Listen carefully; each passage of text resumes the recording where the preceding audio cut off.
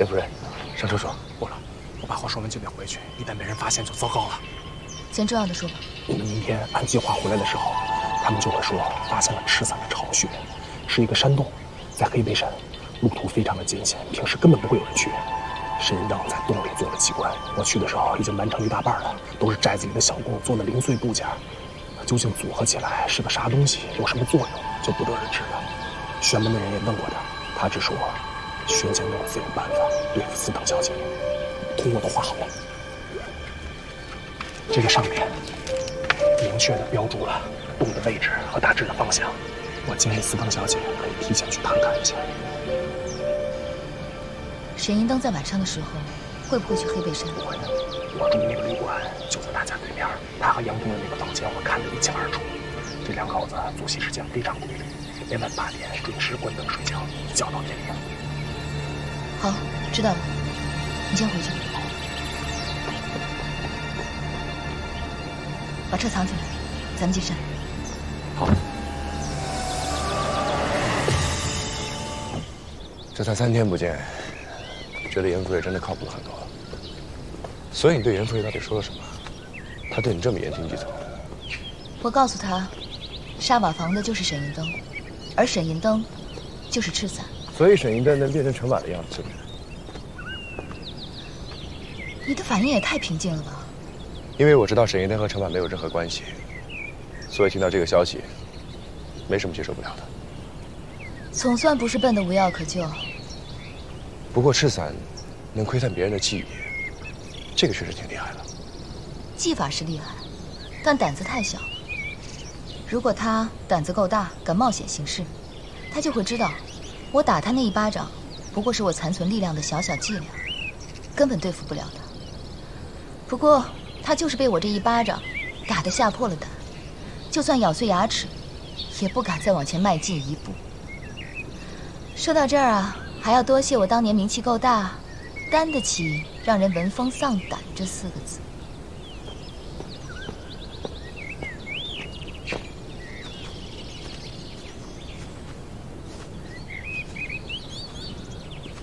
这山路那么难走，你这高跟鞋能行吗？别到时候就让我背你啊。要比吗？不比。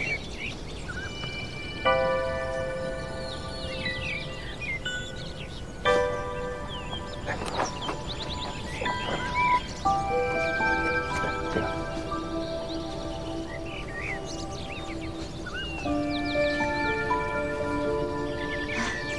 走吧。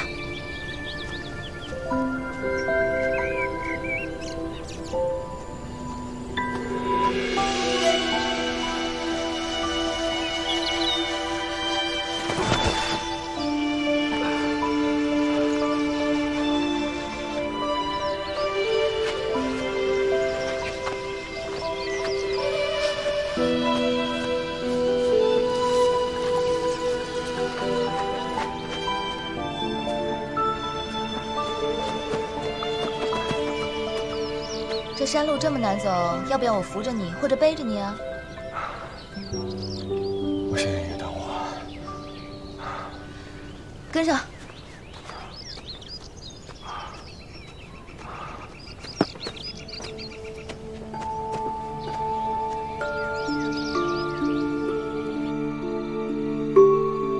好看不？好，真好。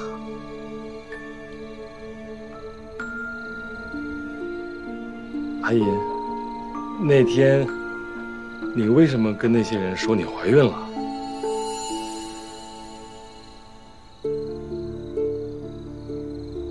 是洞里帮忙的人告诉你的，你怎么跟他们说的？我说阿银这么说肯定是有她的原因的，我就让他们当作不知道，就不要对外讲了。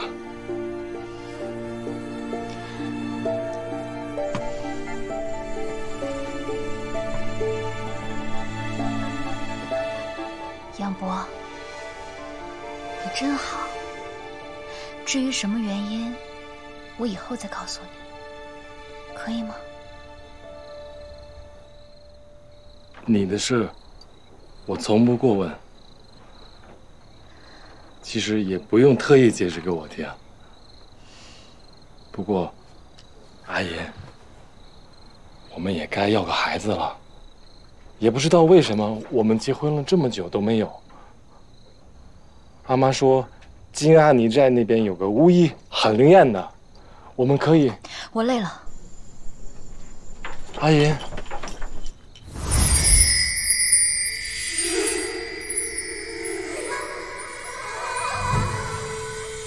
杨博，你也累了，快去睡觉吧。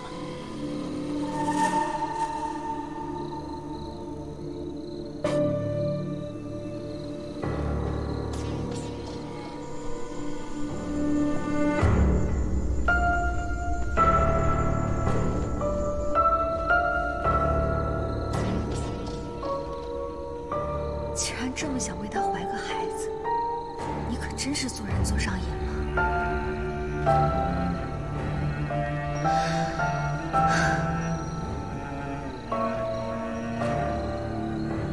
司藤不仅生过孩子，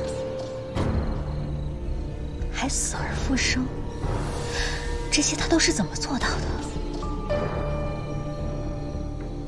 不行，不能让他就这么轻易的去死了。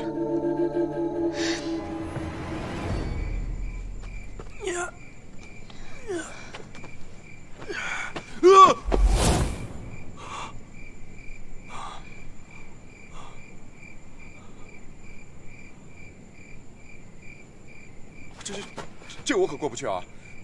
我知道那边有条小路，但是我得从山上先下去，然后再从山的那头再绕过去。不行，我太累了，让我先缓一缓。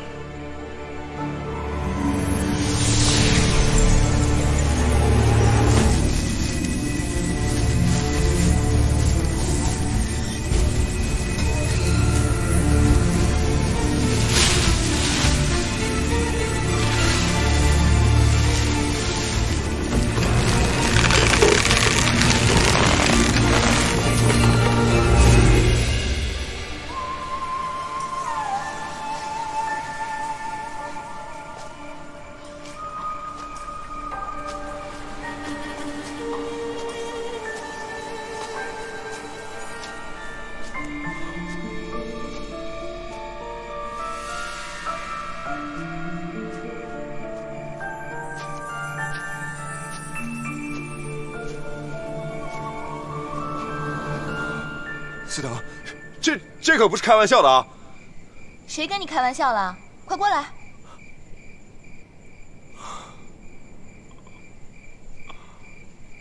怕高啊？我怕高？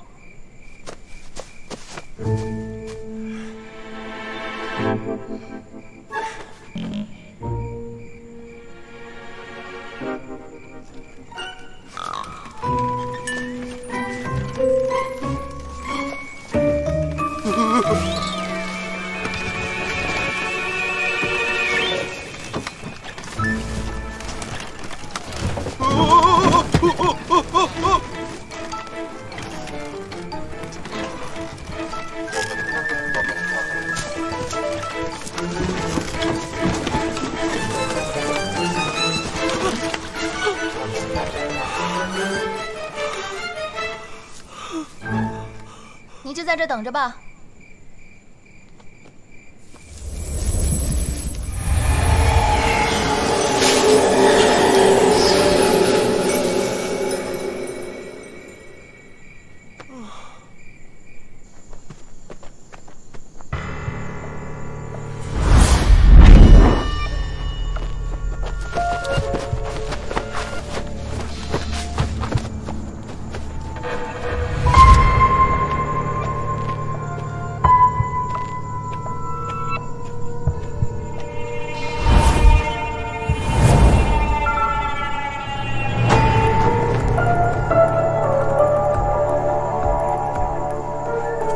行吗？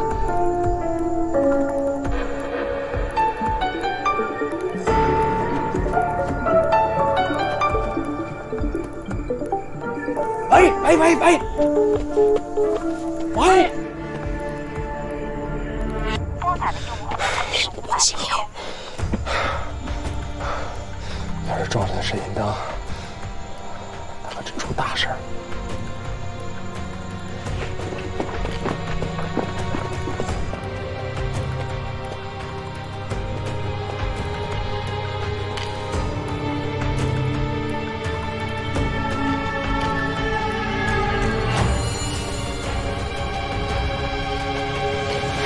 沈小姐，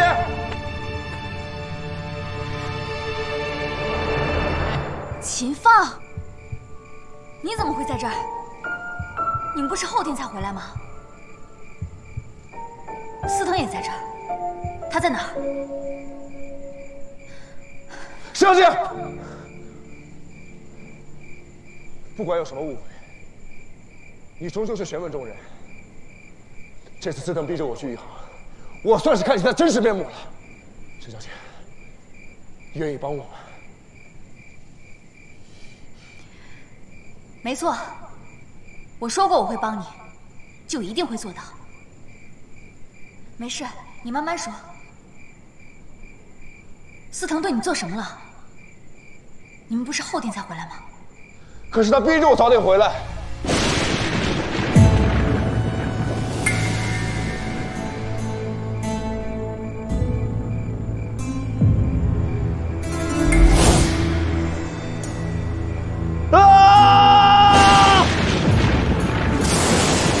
沈小姐，我实在是忍不住了，我深受藤杀，我太痛苦了，我再也不想守他那些秘密了。秦放，你当心！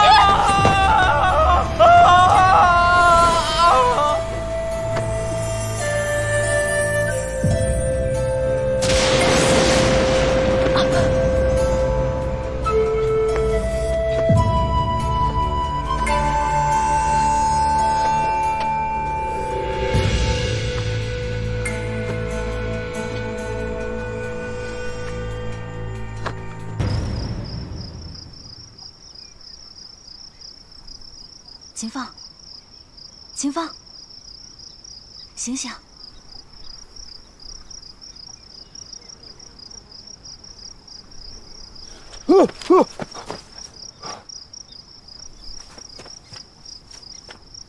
哎，我还没死吗？你当然没死啊，你活得好好的。你还没回答我刚才的问题。什么？司藤他也在这儿？司藤他说他有事，他先离开了，但是他很不放心这里，所以让我留下来，以免有什么意外发生。原来如此。我就说司藤这多疑的性格，怎么会在这个节骨眼上离开云溪寨？原来偷偷埋下了眼线。那他去忙什么了？沈小姐，司藤要找同类，你觉得他会只把希望寄托在你们玄门身上吗？我告诉你，他其实一直都有别的门路，但是具体什么事情我也不太清楚，毕竟我只是一个跑腿的。但是我知道他那头很笃定，他接到电话之后就直接就离开了。那你与他联系过吗？他真的找到了同族的踪迹啊？联系过了，他说他那边一切都很顺利，他会如期回来的。这样啊？是啊，毕竟这一路走来，司藤想做的事儿，就还没有不成功的呢。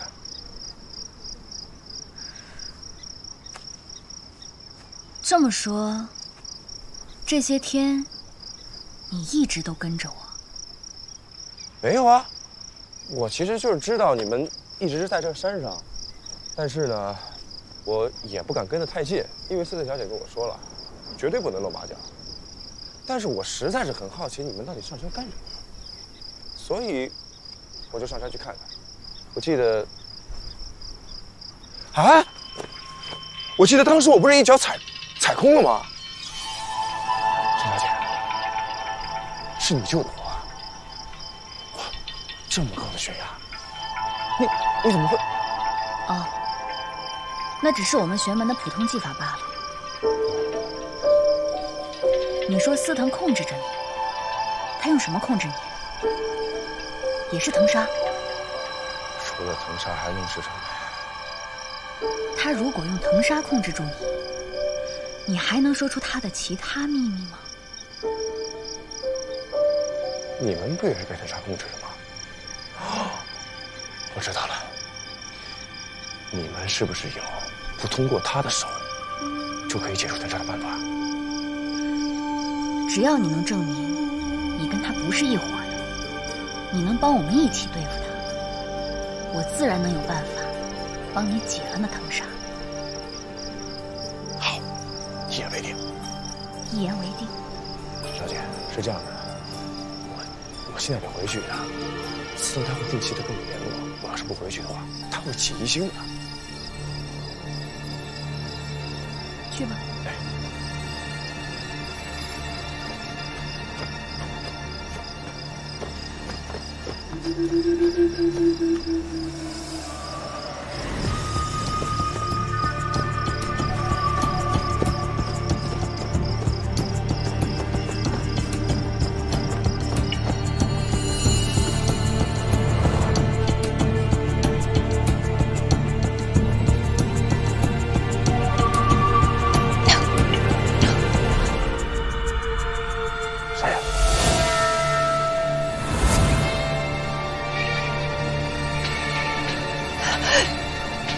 谁？啊！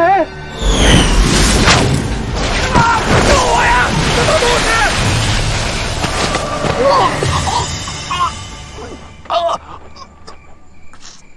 司藤小姐，我呀，我是爷们儿，司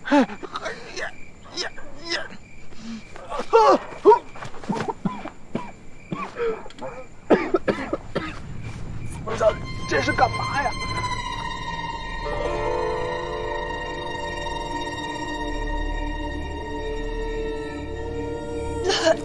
司藤小姐，你怎么了？出什么事了？说话呀！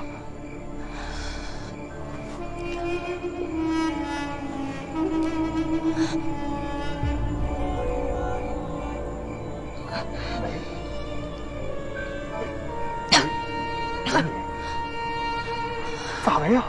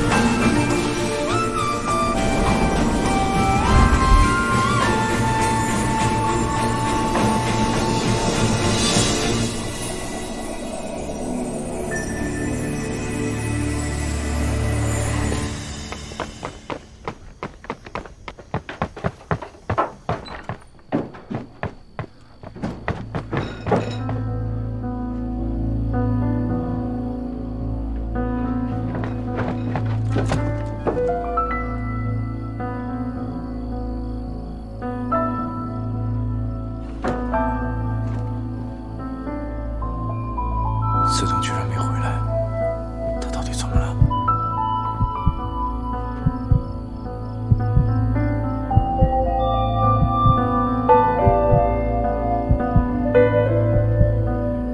到这黑背山上没有别人，下山的路只有两条。我引开了沈雨灯的注意。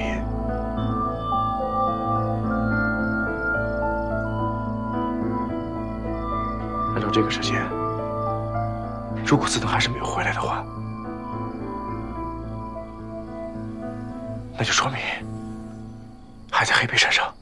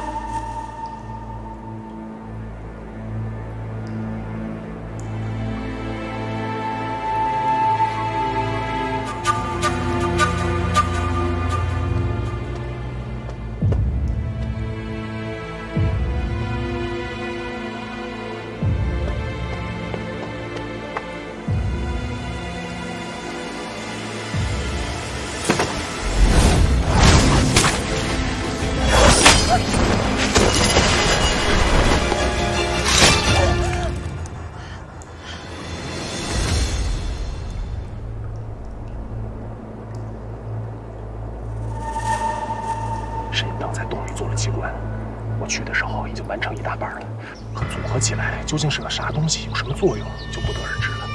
沈银灯在洞里做了对付司藤的机关，那么很有可能，司藤也在找到机关的原理，然后触发了机关。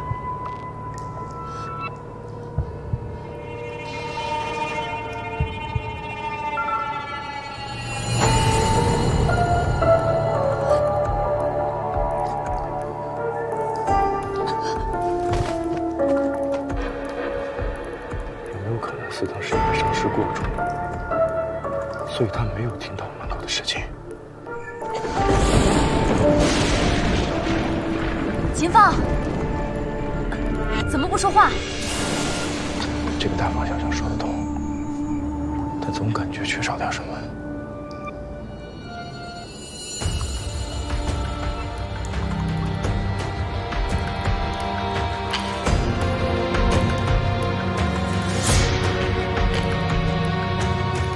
司藤其实并不想摧毁这里的东西，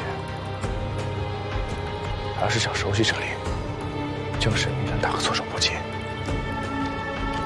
可是他受了重伤之后，他能去哪儿呢？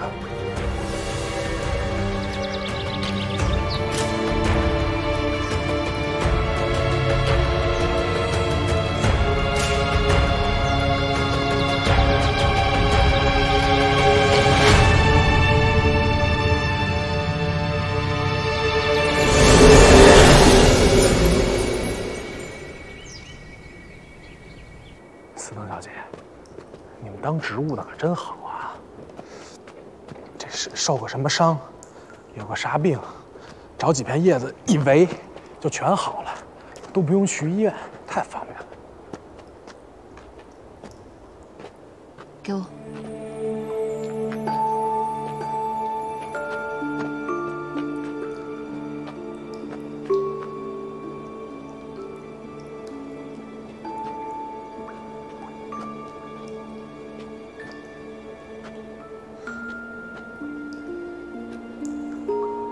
难道沈银灯来过了？啊，对，昨天我着急忙慌的去找你们，就是因为看见沈银灯往山上去了。我给秦放打电话，他死活都不接，要么就是山里信号太差接不着，可把我急坏了。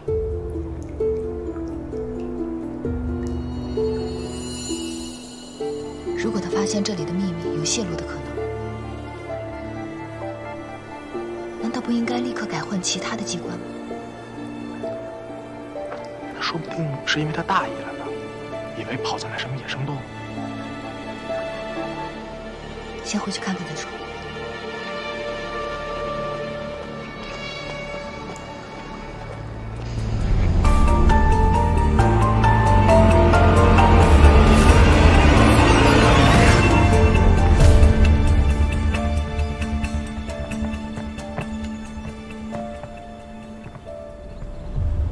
昨晚司藤跟你联系了吗？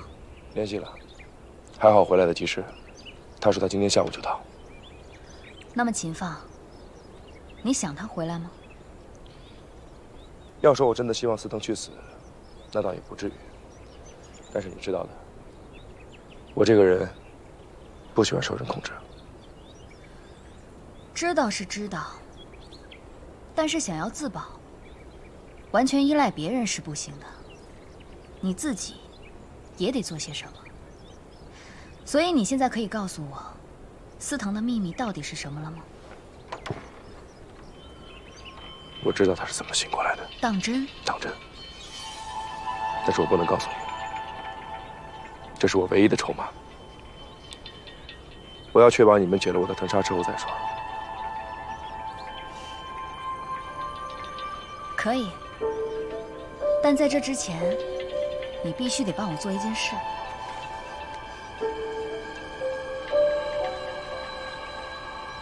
这是毒药。要对付司藤，我们必须做万全的准备。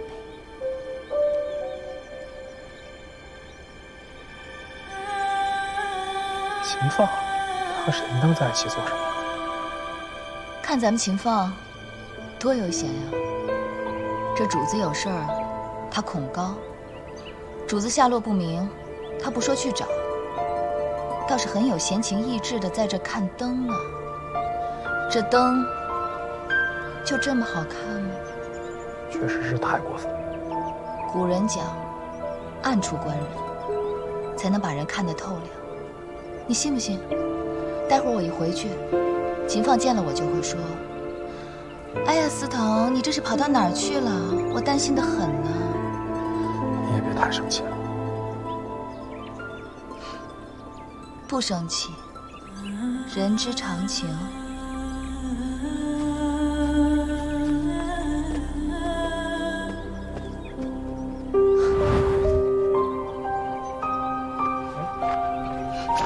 你这是干嘛？干嘛把鞋给扔了？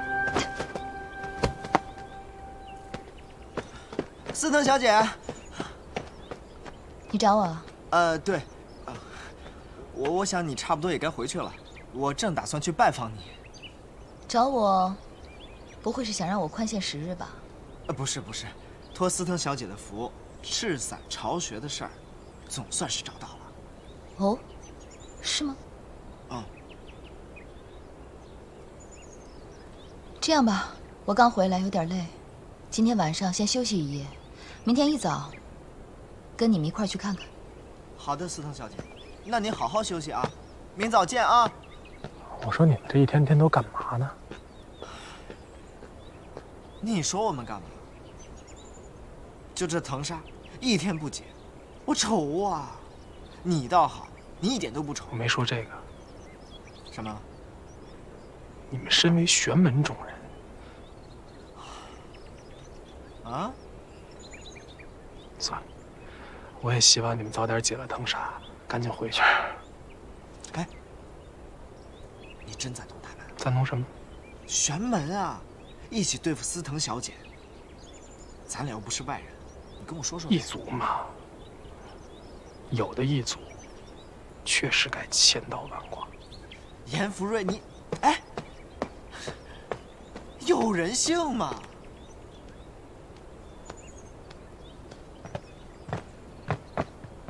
司藤，你终于回来了。是啊，是不是挺担心的？是啊，我这真怕你出什么。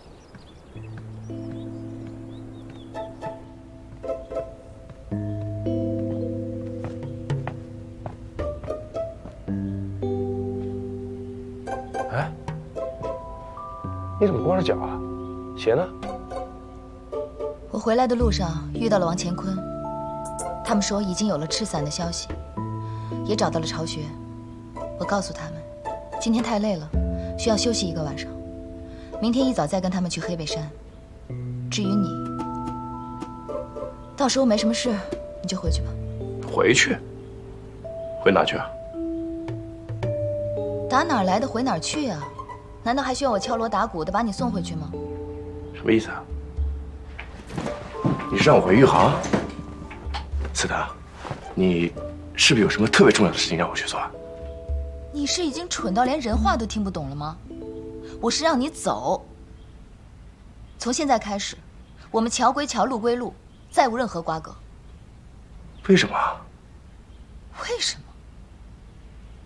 这不是你一直以来的梦想吗？是谁跟我说想要自由自在的呼吸？谁跟我说想要活着离开？不都是你吗？难道你不应该现在出去买挂鞭炮回来放吗？可是，你不是要我帮你做5件事吗？5件事不假，但我有说过做每一件事情都需要你陪着吗？事实上，事成与否也只在明日了。你在云溪寨等到明天晚上，如果我事情顺利的话，以后你身上也不会有什么反应。如果我死了，你也是仰仗着我一口气活着的，别有太多的抱怨。这都是命数。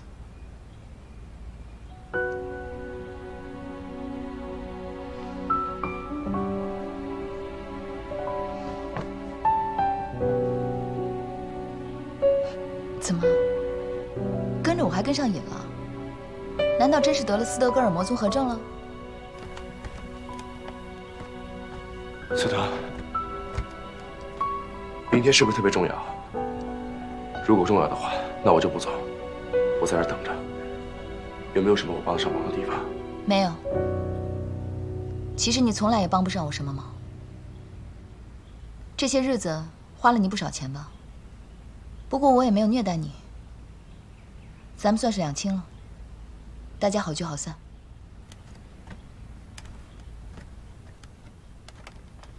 两清？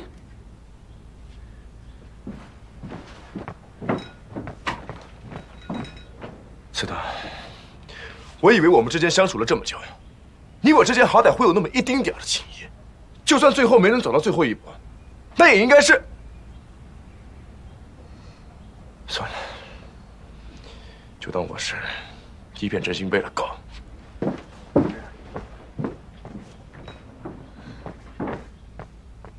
他还有理了？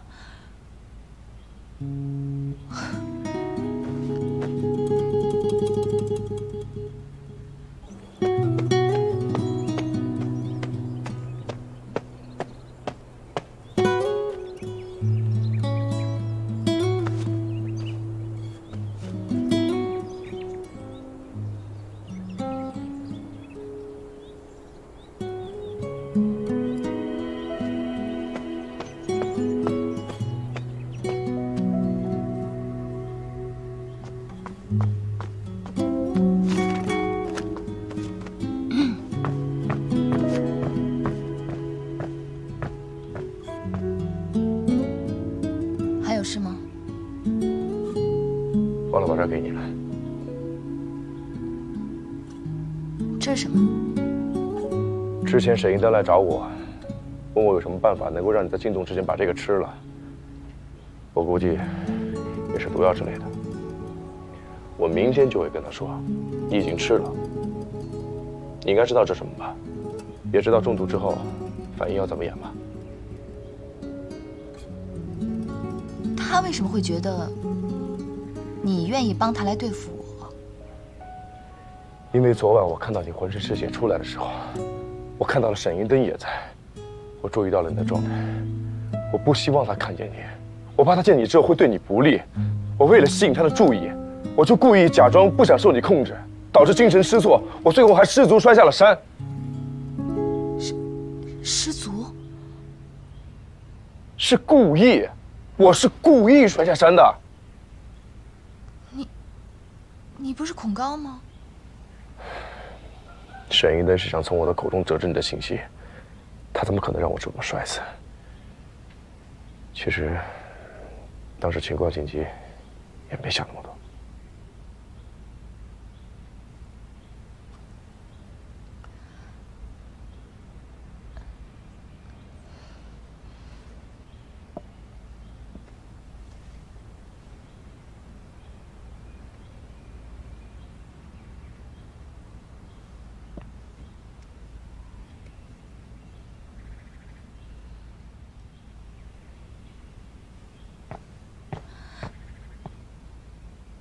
对了，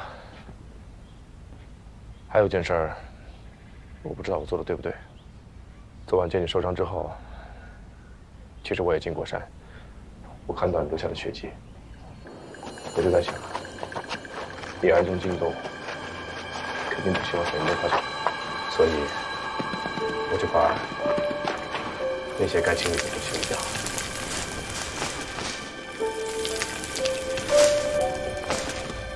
是你清理的？反正该交代的我都交代完了，就这样吧。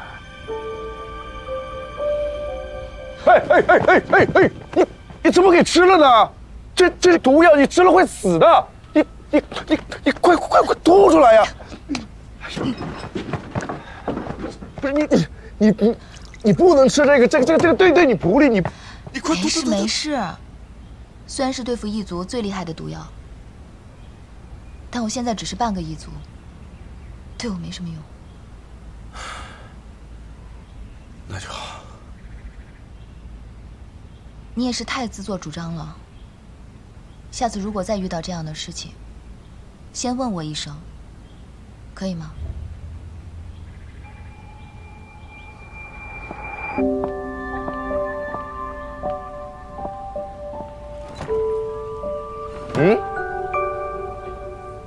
下次。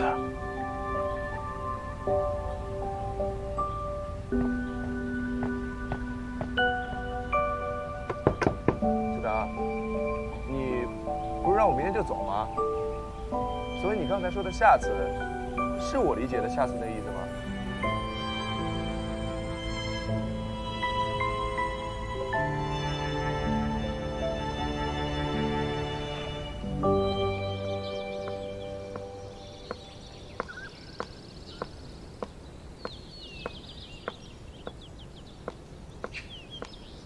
严福瑞，严福瑞，哎，怎么了？把我的鞋还我。你不要了吗？谁说我不要了？给我。回头我给你捡着。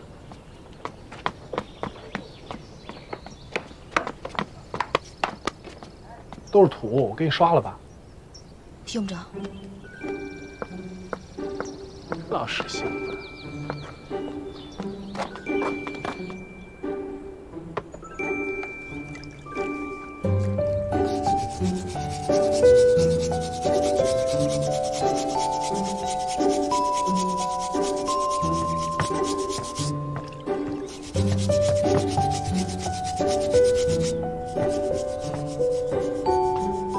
陈达，你在干什么呢？你别过来。该干嘛干嘛去。怎么了？出什么事了？那你走你就走，哪来那么多废话？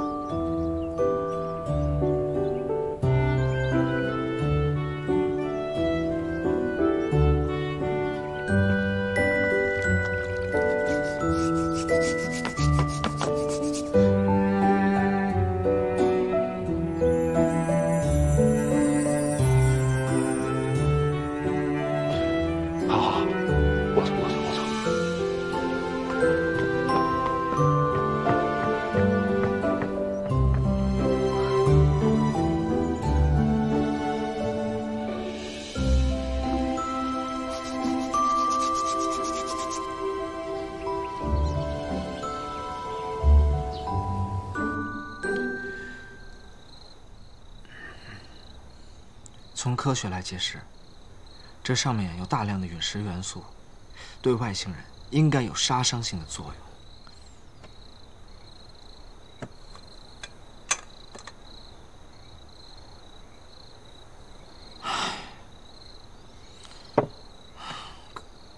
可是我不想打司藤小姐，整件事情下来，人家没有对不起我们呀。师父要我代他行使责任。明天就要对决了，这可该怎么办呀？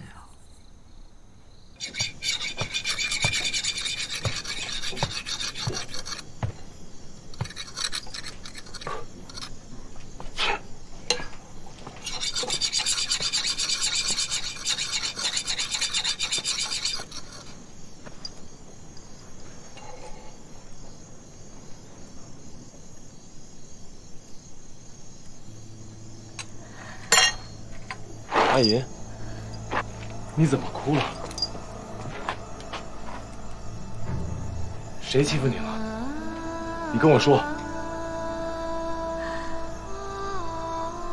明天晚上过了12点，如果我还没有回来，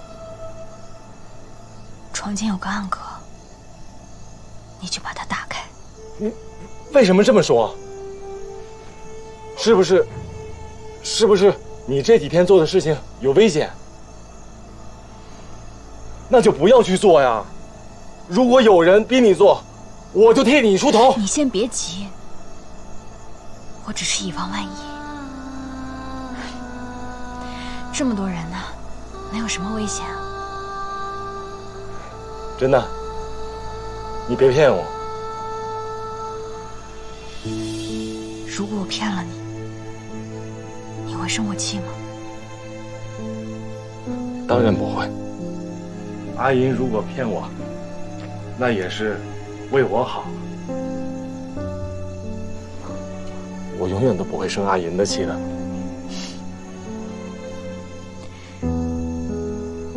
真是个大傻子。你说，以后我们的小孩如果和你一样傻，该怎么办？阿姨，你是说我们有？我说以后，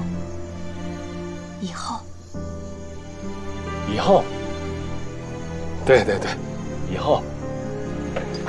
以后我们肯定会有自己的孩子的，而且每个都像你一样，聪明、漂亮。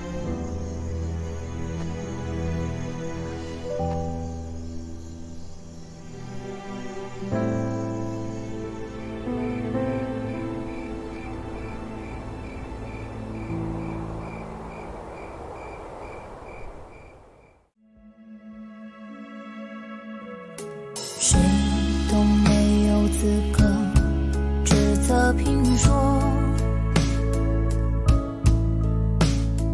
这纵横交错的掌心民歌，将秩序规则一笑而过，成一班孤独列车指出了颜色，你望着星河灿烂，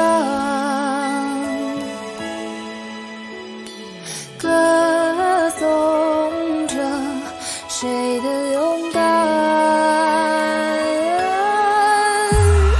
看星星陨落，孤孤的把我，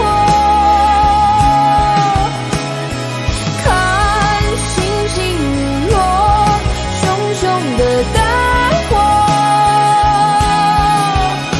山川河流沙漠，荒野沼泽，是我选择，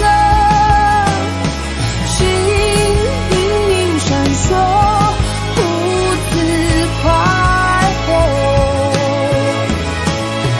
看星星陨落，孤孤的把我，看星星陨落，熊熊的大火，山川河流沙漠，荒野沼泽，是我选择，星隐隐闪烁，无自快活，星隐隐闪烁，无比听说。